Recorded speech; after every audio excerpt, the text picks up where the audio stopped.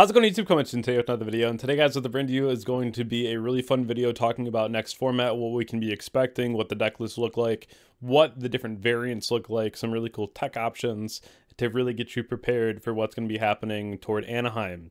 So I do hope that you're all ready for that. I am back today. I am holding my stomach and lean back a little far. If you did not already hear, my appendix went bad during a live stream, and it was in a lot of pain, just out of nowhere. Hurt really bad, went to the hospital, they took out my appendix, and I've been resting ever since.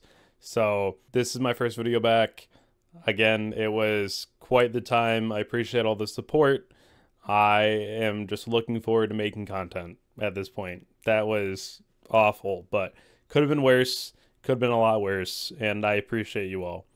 If you haven't checked my sponsors over on Imperium Duels, Dragonshield, Gem, Cloud, RW, or Grimoire, definitely go ahead and check them all out down below in the description. And without further ado, let's hop right on into the video. So the first thing I want to bring up is going to be there's 3 new decks coming out in Crossover Breakers. We have ryu-ge, we have Malice, and we have the ryu-ge archetype, which is like deemed the Pokemon archetype. It's just really not that good.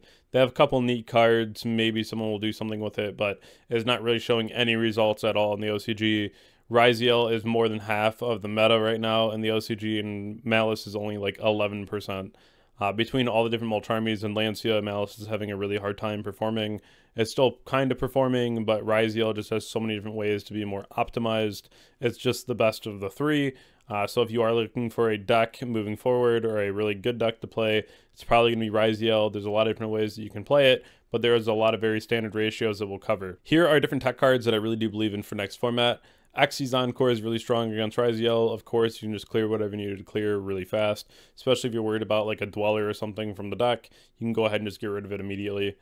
You also have Ultimate Slayer, which is really strong. I think this card is going to be really neat going into next format. Right now, it's really heavily, overly played in the OCG. Do I think that we really will need to be able to play this? I don't think so. There's probably still 100 other options you can play instead of this, but it's going to be a little bit better this format, and I think that's pretty cool. Another card that you can use to deal with ryu-ge that we used to deal with Sprite was And the Band Played On. Neither player can special summon monsters with the same level as those they control, and then neither player can special summon monsters with the same rank as they control.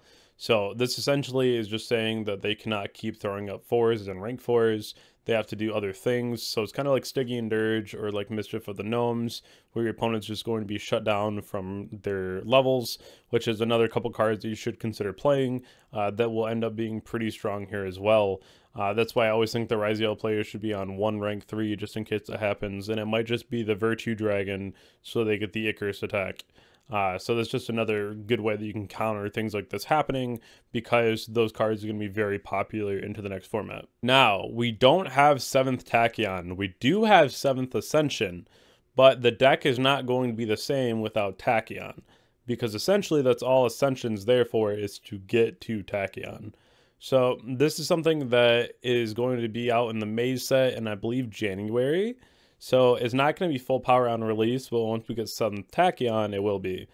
Ryu-ge will still be pretty solid moving forward, but it's not going to be everything that we're expecting at the moment. Now, this is the standard ratio for ryu-ge as far as the top row here goes. You play 3/3/3, and then you play 1 of the Icicle.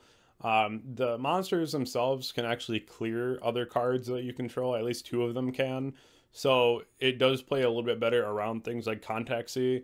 But if your opponent does summon 2 of them, and then you throw the Contact C, it might be a little harder. It's not going to be the best answer for ryu-ge, but I mean, it could be a okay answer at the very least.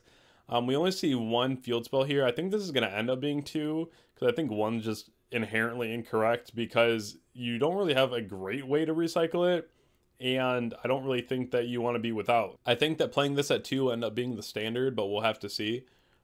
3 and 3 of the 7ths. This will just be standard once we get them. A lot of people are playing 3 Bonfire right now. They just have it at 1 in the OCG, so that's where that's at the moment. This is the new Xyz right here that allows you to basically just summon out an Xyz for free as well, which is pretty cool.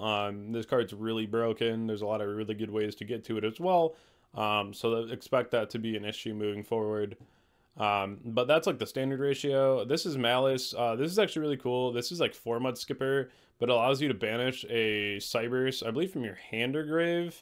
So if you have like Malice cards in your grave, you can summon this like for free to an arrow a Cyrus monster is pointing from, and you can banish out one of your Malices, bring it back to the board, and keep comboing that way. It's really important that you have Bishals in this deck though, because you can go link one to Link Decoder and then banish one of your Malice monsters and have like a Bishal on board and keep comboing that way, because then you bring back the Malice and then you have 3 monsters, which is solid. So the Bishals I think are a really big important part of this. And this is realistically just a Heat Soul deck, so you should treat it like that and just play a lot of hand traps with this if you're going to play Malice.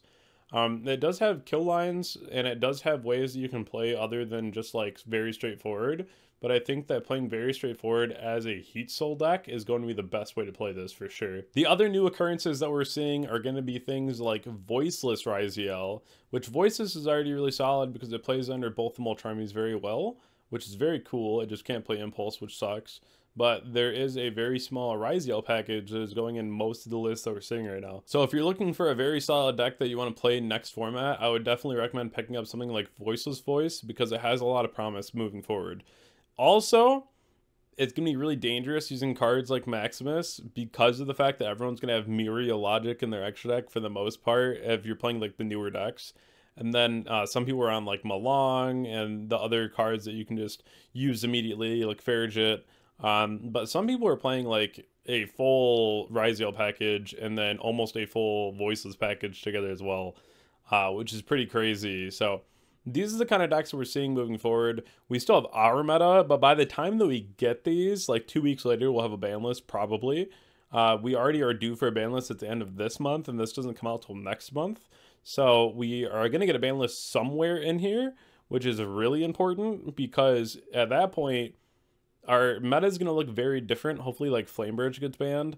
And then we're looking at more of these decks that trade really well 1-for-1 into each other. I think that Striker against Ryziel and Malice is going to have a very good time. And one thing that you might not have noticed is like a lot of the OCG lists right now just aren't playing Shifter and Malice, which is crazy. So that's something else to think about. That is just like kind of not being there. Maybe it's on the side, but it's just not there. But we'll have to wait and see what the TCG does with these kind of decks, because I feel like we always take everything and just break it the most we can, right? Because it's just what we do.